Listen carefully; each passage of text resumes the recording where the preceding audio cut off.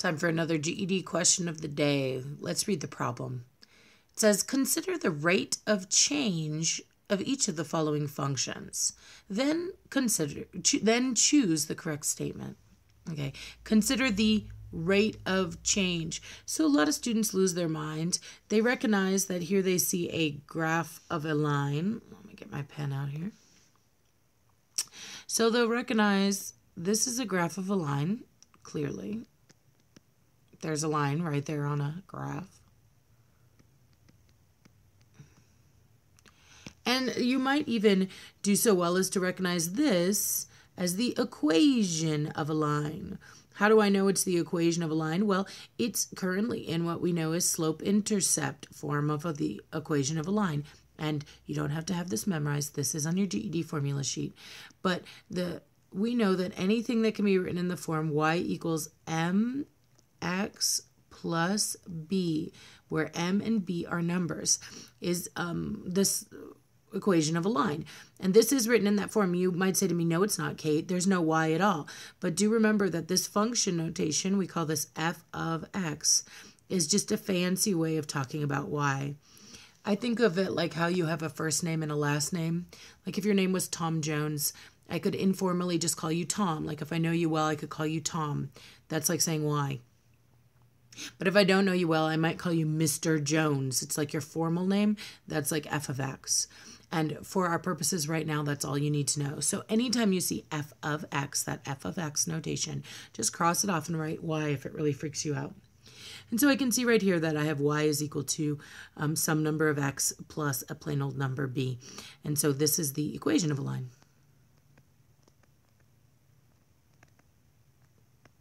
So I have a lot of students who at least recognize that, but what that confuses them is this wording.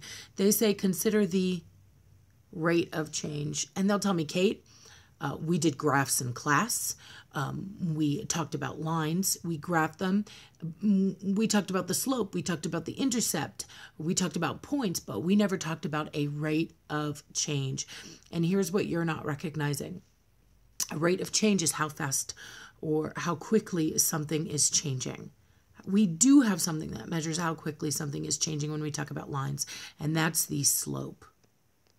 Slope and rate of change are completely synonymous. They mean the same thing. So if I ask you to compare the rate of changes, I'm really asking you to compare the slope. So watch out for this trick on the GED. So really what they're asking me to do is find the slope of this graph and the slope of this equation and compare them. Let's examine the slope of the graph first. Okay. Again, you may remember that you're going to want to start on a left point and go to a right point. It's the simplest way to do slope, not the only way. Okay, and we are going to measure to find the slope, the rise over the run. How much is my line changing? Well, how much is it rising compared to how much is it running? How much is it going up compared to how much it's going over? So to get from this point to this point, I would have to go up 1, 2. I'm going to rise 2. And to get from this point to this point, I know my graph is a little hard to read, but this is a -3 that I'm at. And if I go over here, I'm going to 0. So 1, 2, 3. I just ran 3. So my rise here is 2. My run is 3. And so I have a slope of 2/3. Now, over here on this equation of a line, you may remember that as long as the y is alone, it's in what we call slope-intercept form. Y equals mx plus b is slope-intercept form of a line. And we call it that, like I said, because we're not super creative mathematicians. We call this line slope-intercept form because the m is the slope and the b is the y-intercept. You can thank your lucky stars that mathematicians are not super creative, because now you don't have to remember it. You just have to remember the name of this thing is the slope-intercept form, and because it shows us the slope and the y-intercept.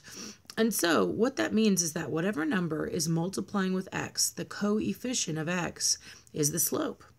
This throws a lot of students on this problem because they'll take a look at this and they'll tell me, Kate, there is no number multiplying with x, so the slope of this line must be 0. And I'm like, well, you really are confused about algebra if you think that this has 0 x's. There's not 0 x's. I see an x right here. So what's the invisible coefficient? The number out front of x when you don't see a number, it's 1. X is the same as 1x because mathematicians are lazy. We don't bother to count to 1. I just want you to imagine that if you're walking around the house and you were telling everybody, look, there's 1 table and we have 1 refrigerator and there's 1 couch. Your whole family would be laughing at you because they can all count to 1. They don't need you to do that for them. It's just the same way in math. If an x is just sitting alone by itself, we know that there's just 1 of him.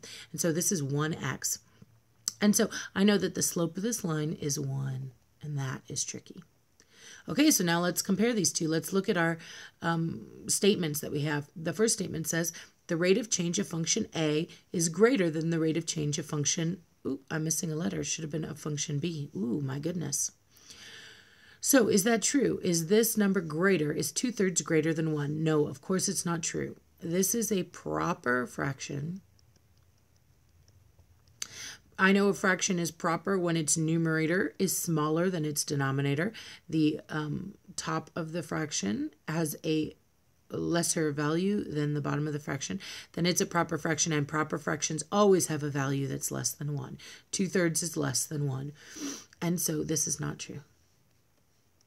Next one, the rate of change of function a is less than the rate of change of function b. Yes, absolutely. We said that the value 2/3 is less than the value 1. This must be the right answer.